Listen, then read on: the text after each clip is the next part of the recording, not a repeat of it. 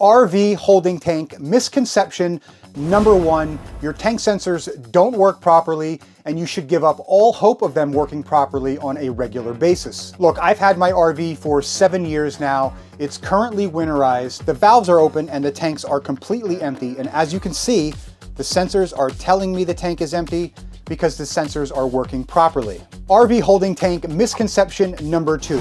When you liquefy solid waste using a black tank treatment, it creates a peanut buttery sludge that prevents your tank sensors from working. The reality is your tank sensors are not working properly because of a chemical reaction that happens in the urine in your tank. Not only are these some of the things that we're going to talk about today, but I want to cover some scientific facts and give you video proof that these misconceptions are just that, misconceptions. I'm also going to show you some very simple processes that you can do yourself to keep your tanks odor-free, clog-free, and to keep your tank sensors working perfectly. We've got a good one today. I hope you'll stick around.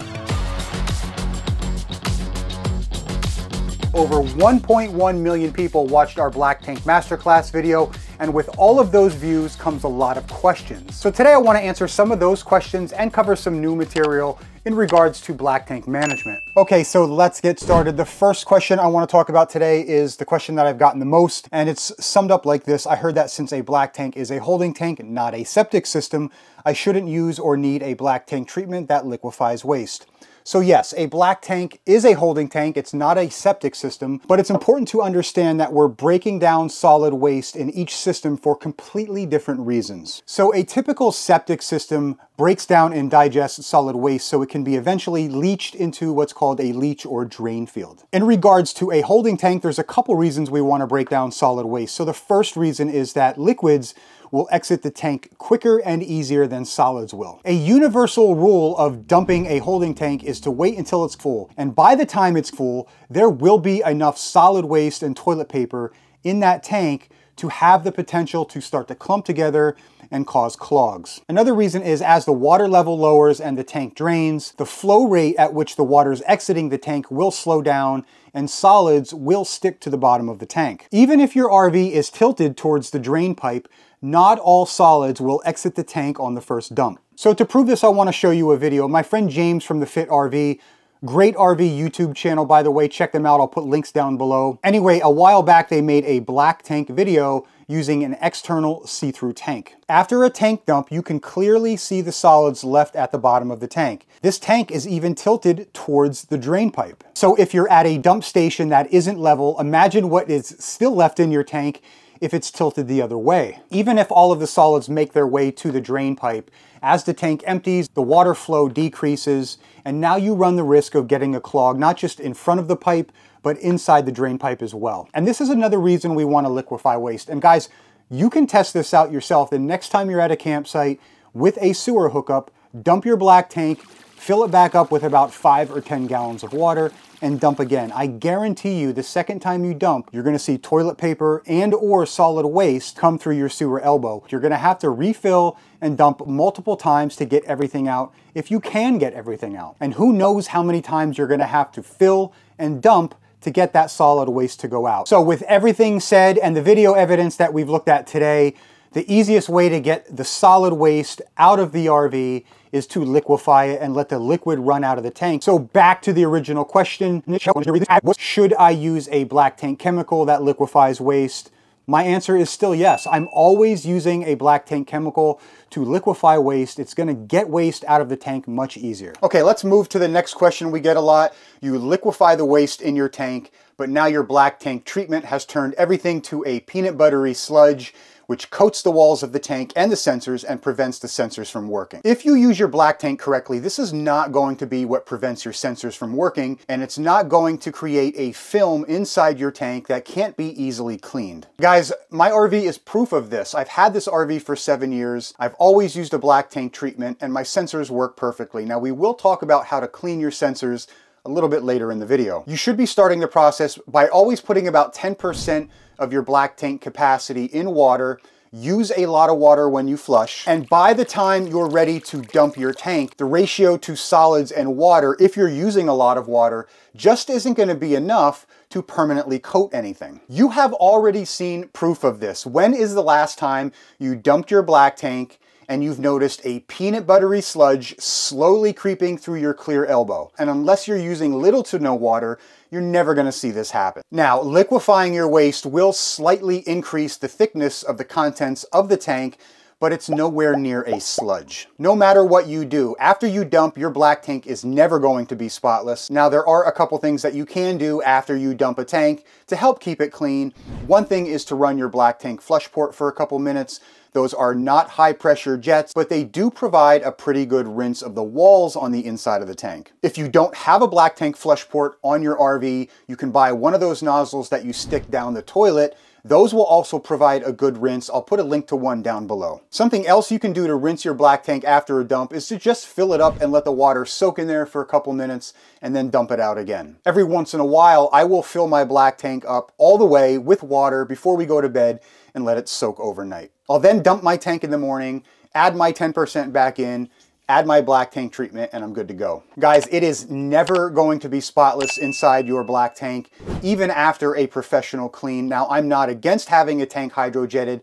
It's a great way to deep clean the inside of your tank. I just don't think it's necessary as much as they want you to think it is. Okay, so there's no peanut buttery sludge in your tank. So what is causing your tank sensors to fail? It's something called struvite. It comes from a natural process when ammonia, phosphate, and magnesium combine, they precipitate and they form crystals. All of these ingredients are found in urine. So a lot of people have asked me if using a product like a laundry detergent or a fabric softener will help coat the inside of the tank so nothing sticks to it. I've never used those products in my RV black tank, but I have heard a lot of people that have had success with those products. At the end of the day, I just don't think it's that simple. Struvite is a very common problem in wastewater systems infrastructure, and it was discovered a long time before RVs were even invented. So it forms like a crystal, and if the environment doesn't change, it will continue building on top of itself, and it will stick to everything on the inside of the tank, no matter what you coat it with. The tank sensor issue is probably because of struvite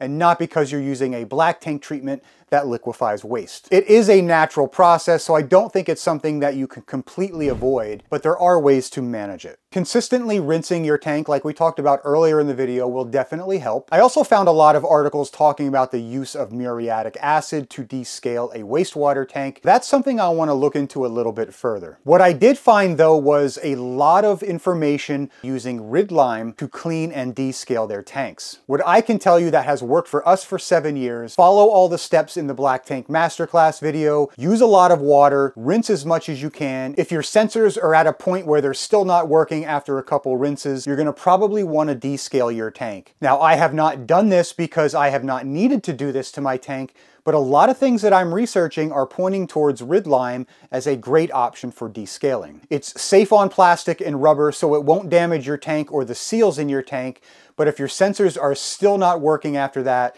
it's probably time for a good hydrojet. So on to the next question. Our black tank is not a septic system, it is a holding tank. So why do I recommend using septic safe toilet paper?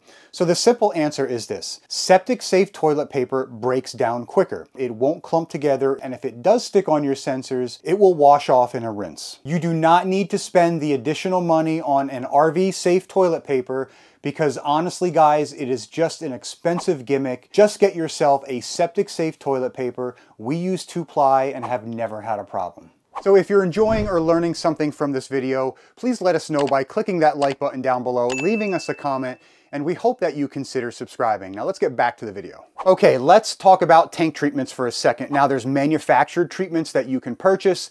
There's also treatments you can make using a combination of different ingredients. I have only ever used manufactured treatments, and the two that I've used were Happy Campers and Aquachem, and both worked fine. But I recently switched over to a product called Liquefied, and honestly the reason I switched was because Matt from Matt's RV Reviews asked me if I would try it out. And Matt is not paying me to talk about his product, but I am happy with it, and I wouldn't recommend it to you guys if I wasn't. For me personally, I just use a manufactured product because it's just easier. But I encourage all of you to research and experiment different recipes, manufactured products, and try and find out what works best for you. I would recommend getting something or making something that breaks down solid waste. Whatever it is you decide on, I can promise you this, there is not a tank treatment on the planet that is going to completely deodorize a box with 5 days of human waste in it. It does not exist. But the vapor barrier you create by leaving a couple inches of water over your ball valve is going to help out with that. Okay, so let's move on to the next question. It's actually a comment, and this is something that I did not know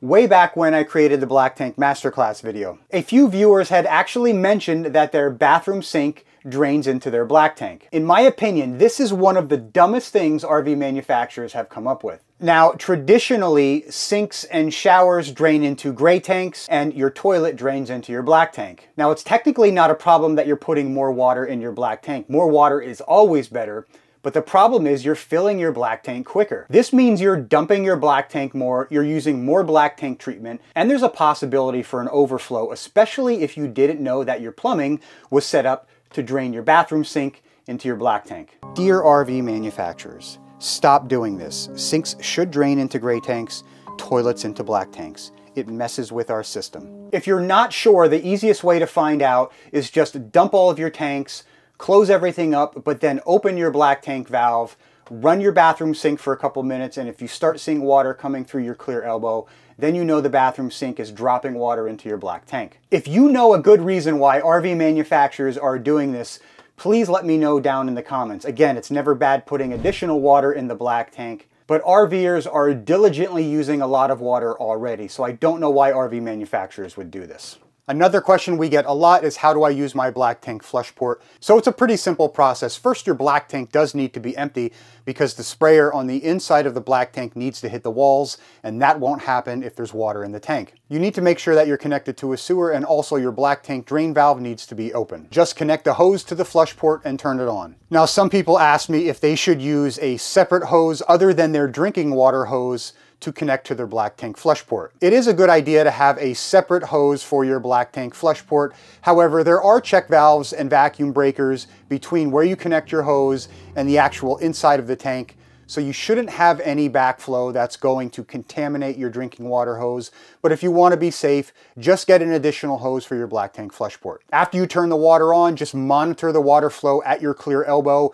It'll probably be milky brown for a little bit. Once it starts to clear up, you're done. Again, these black tank flush ports are not high pressure water jets, but they will do a pretty good job of rinsing the walls of the inside of the tank. One purpose of this video is to let you know what I have done and what has worked for me. The second purpose of this video is to highlight what I personally think is one of the most important things you can do to maintain your black tank. I think we know by now that keeping a lot of water in your black tank is important. That's going to help with things like the poop pyramid and keeping everything in that tank diluted. Because the drain pipe in a black tank is on the side of the tank instead of the bottom of the tank, guys, it's inevitable. You're gonna have something at the bottom of that tank. That is either going to be solids that we showed video proof of earlier in this video, or liquefied solids. And that's really the reason I recommend liquefying your solid waste. It's much easier to get out of the tank. The solids are gonna have to catch a ride with the water flow to exit the tank. And until that happens, solid waste is going to remain in the tank.